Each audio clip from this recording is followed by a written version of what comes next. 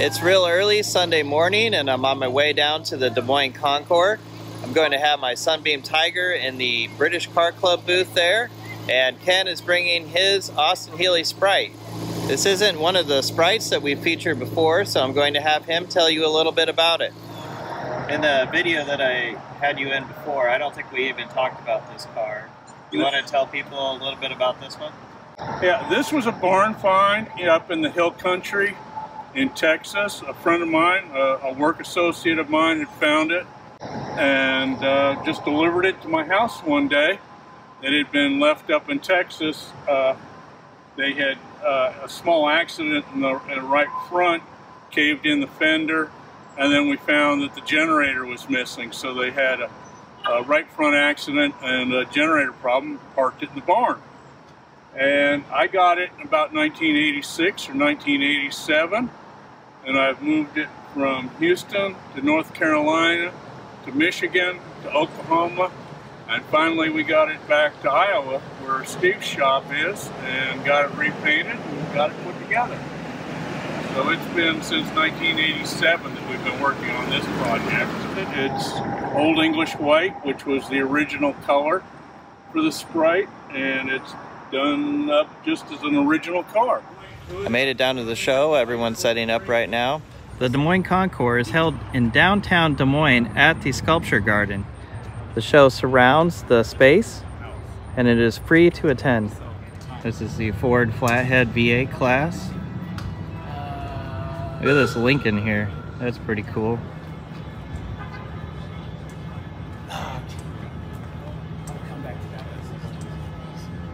Another Lincoln.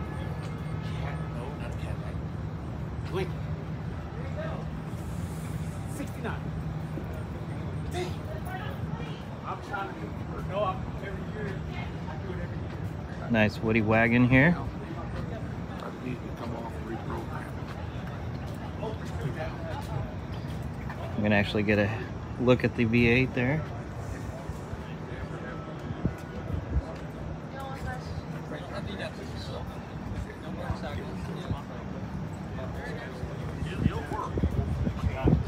They're still setting up, so some of the cars may not be here yet, but this is our best chance of looking at the cars without too many people being here. This is the class that they're calling exotics. Porsche, Aston Martin. This is Shelby Super Snake. Those were pretty rare. Ferrari. De Tomaso Pantera. Another Ferrari there.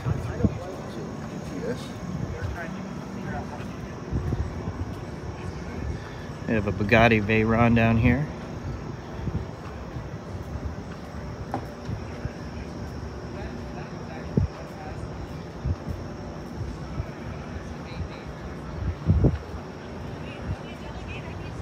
We've got a couple Ford GTs.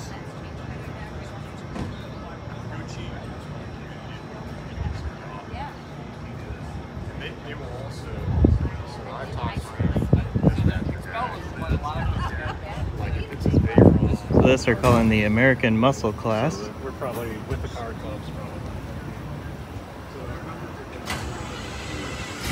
It's the first time I think they've featured so many muscle cars at the show.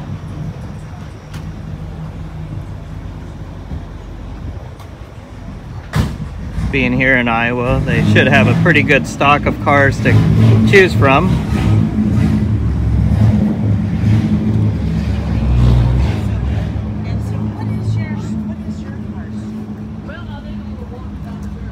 Jeff always talks about the color. Right. This is a French judged show, so it's about how the car looks, not necessarily how well it's been restored and if everything works.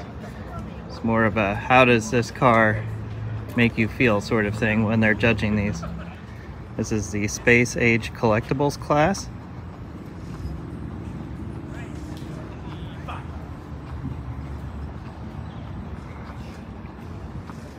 They have a bunch of classes that are based on the era of the car.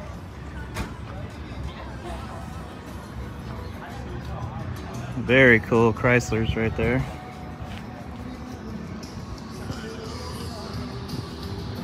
Got an Austin Healey. There's no bumpers on it.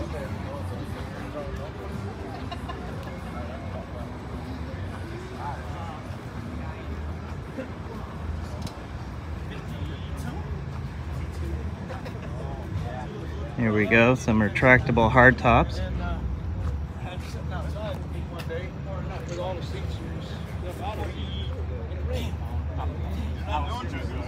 Actually, I'm actually 4 for 72.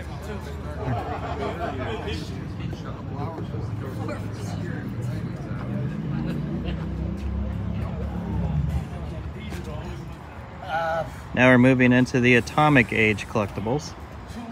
The BMW 300.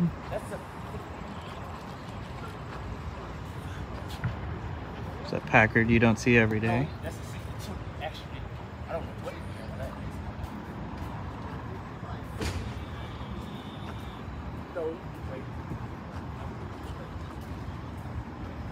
is. There's a Crosley wagon. That's pretty cool. Kaiser.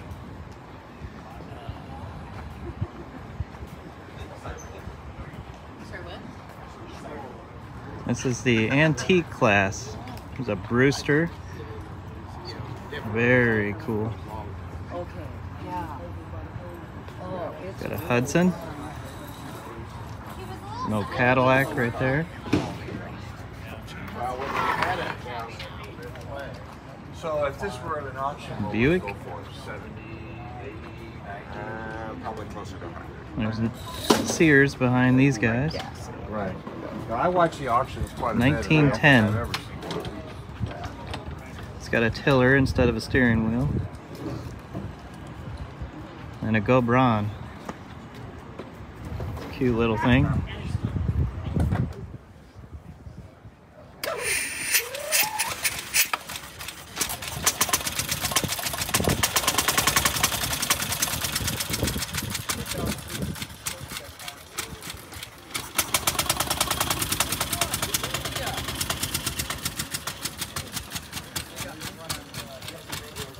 This is the preservation class. These are supposed to be original unrestored cars. The paint on that Thunderbird looks very nice. Does look like it's been repainted, but maybe it hasn't. Oldsmobile. You can tell that's original paint. Pontiac. A Plymouth. Not very many older cars in this class this year. This Hudson looks like it's the oldest one and does look very original.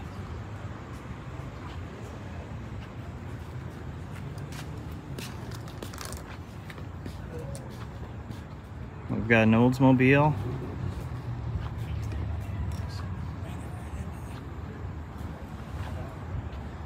Chevrolet. You have to look close, but it does look like it's original. And an Impala. They're calling this class early collectibles. Somewhat confusing as to how these classes work.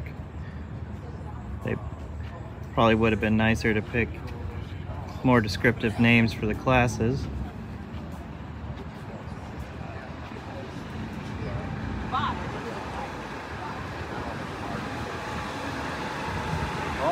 A lot of American cars this year. This one's cool. It's a Graham. You're not going to see very many of those. There's an Airflow. And an Austin America.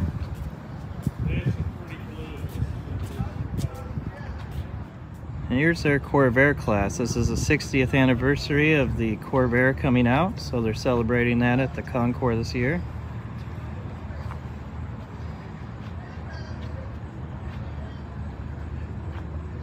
Look at this Yanko Stinger. That is pretty rare.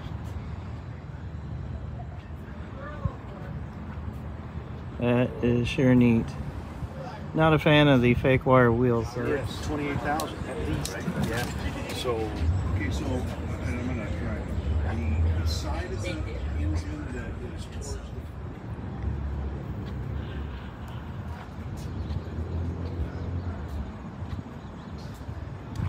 I used to have a Corvair just like this one. Mine was black with a red interior. This is their Jaguar class. They were trying to do an evolution from the E-Type. We're starting here at the end. I'm surprised they don't have an F-Type there. We got some Jag XKS's.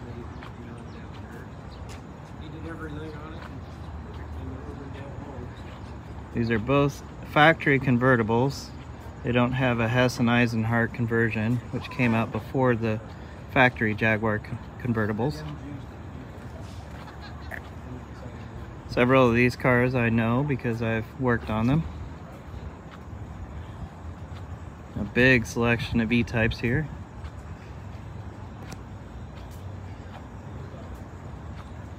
Is that Steve? Yeah. How you doing, man? Good. Anyway.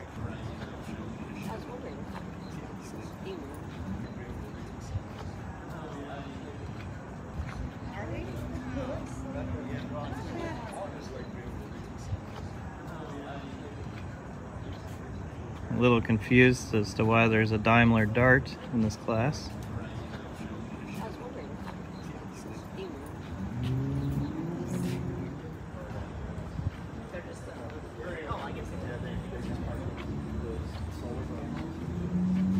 This is a 39 Jaguar SS.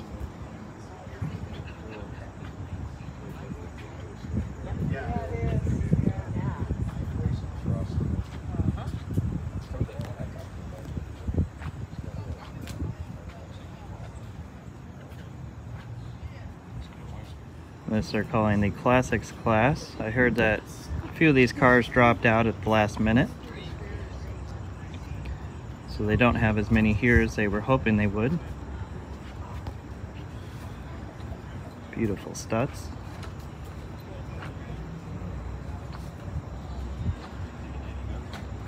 This Mercedes is going up for sale in a state sale later this month. LaSalle, beautiful BMW 327.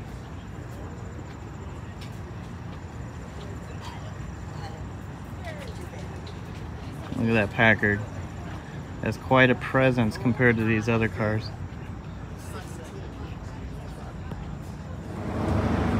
Here we have a couple featured cars. These don't fit into their own class. So apparently they drove this Crosley around on the roads picking up broken glass so that it wouldn't take out the tires of the cars when everything was being war rationed. Here we have a 1953 Maverick. This car was just shown at Amelia Island. It was finished up just this year. I think it did win some awards down there. It is a fiberglass body. Uses Cadillac and LaSalle parts.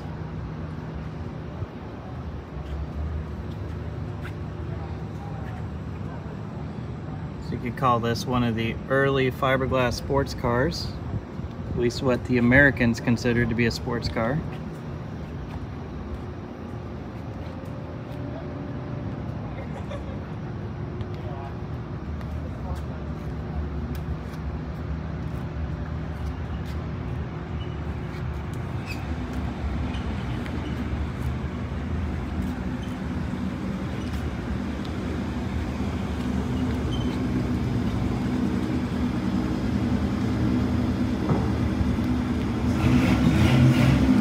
He's installed some modern gauges in there. You can see it's got a digital display now.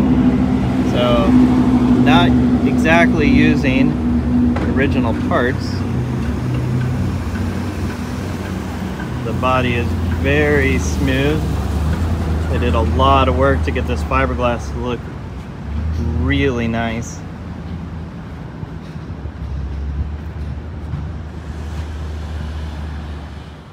They would have made this well before the Ford Maverick came out. Of course, that name is coming back on a small pickup truck now. This is the very last International Scout that was ever produced. Must have a diesel engine. There's a very big winch on the front there.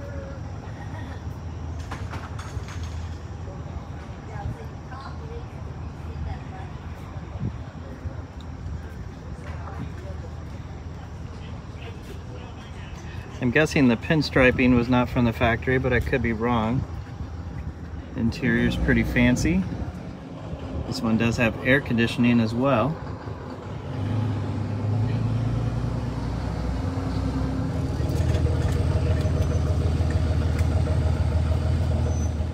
They have a Jaguar E-Type that is a featured car. This is also an Amelia Island winner.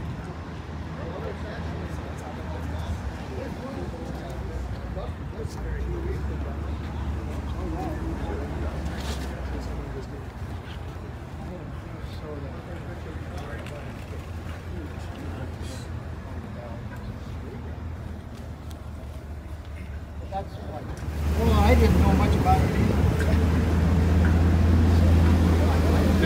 They did a good job. The F-Type has arrived. Guess they decided not to park it in with the other Jaguars. This is supplied by the dealer.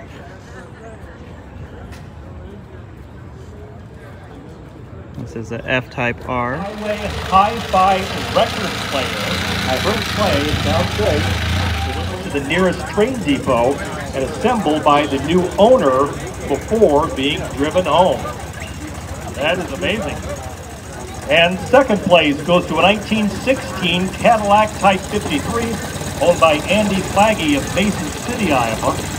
The Model 53 stored by the owner, his father, and his grandfather over 30 years, just on nights and weekends.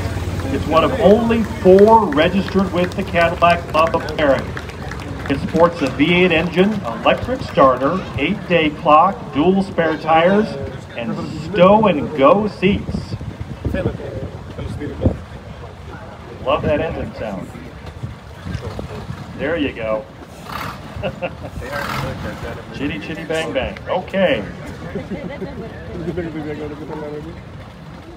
And the winner of our antiques class is a 1923 Brewster Model 02 town car owned by Mike Dett of Stillwater, Minnesota.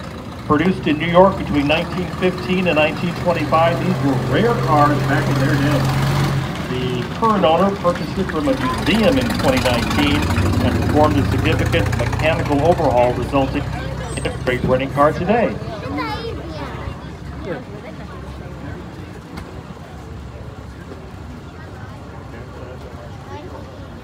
Okay.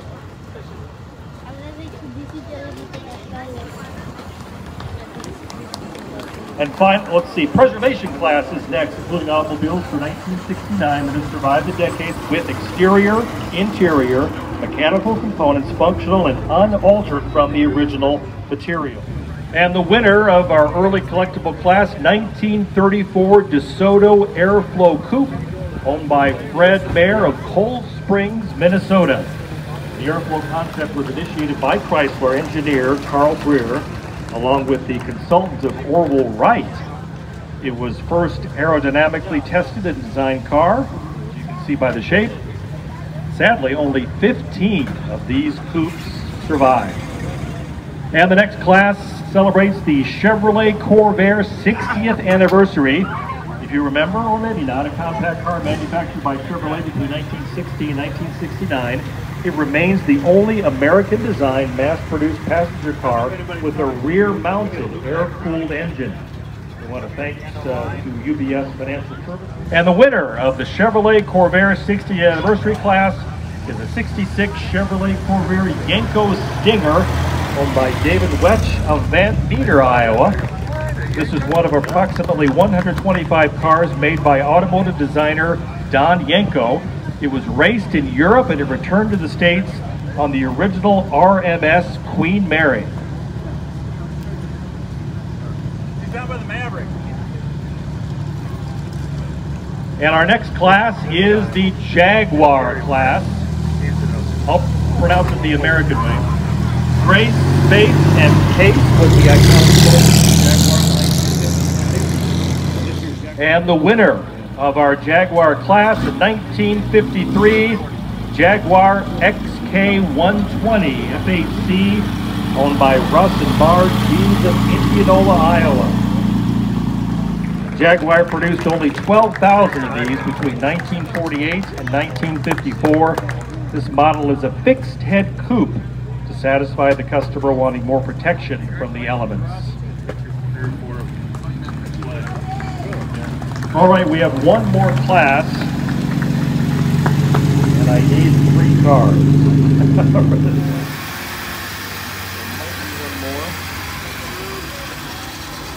Passenger limit originally cost $4,350. Only 650 examples were produced for domestic sale and 36 for import. Again, 1939 Buick Series 90 Limited.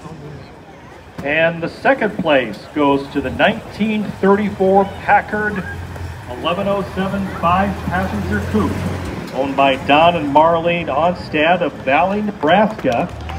The V12 coupe is one of only a few equipped with rear tire mount. Edward Bland's book, The Magnificent Packard 12, stated, quote, "The intimacy of the 5-passenger coupe allows for a good family control over children." And the winner of our Classics class is a 1939 BMW 327H Cabriolet, owned by Tom Chandler of Elkader, Iowa. Designed to be sporty for the well-to-do, this BMW-owned restored vehicle participates on vintage tours and concours across the country. Being one of 541 built is a smart and graceful way to drive. And now, the best of show. Time for the last award of the day. The judging team reviews all of the first place winners from the group, and it selects the best of show. And the winner of the 2021 Des Moines Concours Best of Show is the 1934 DeSoto Airflow Coupe, owned by Fred Bear of Cold Springs, Minnesota. She is a beauty. Congratulations. I told you you'd never see one again, and here we see this one twice. So what did I know, right? I saw it that way.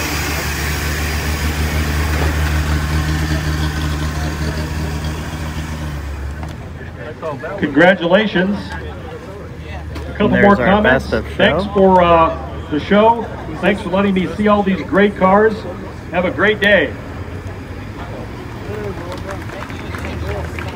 All right, hey, my name is Aaron Cooper. I'm one of the co-chairs for today's event, so we'll be closing out with just one last segment here. In addition to our 120 cars, we also have a number of star cars today. 5 special.